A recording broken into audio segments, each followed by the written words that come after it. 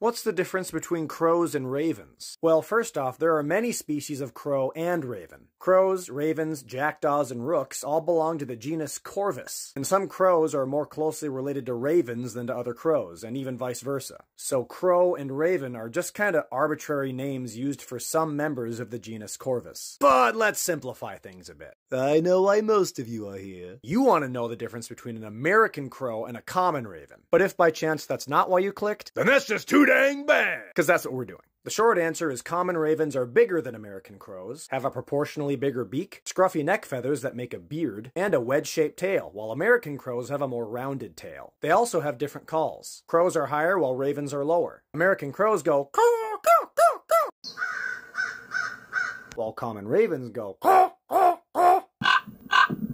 But both species are very intelligent and are excellent mimics, so you can hear a variety of sounds out of both. So fun fact, a group of crows is called a murder, while a group of ravens is called an unkindness. And I think that's really dumb. Don't comment here. Wanna know why? I made a whole video on it. Check it out, link in the description. So what animal and nature stuff do you want to see next? Follow my channel and let me know in the comments.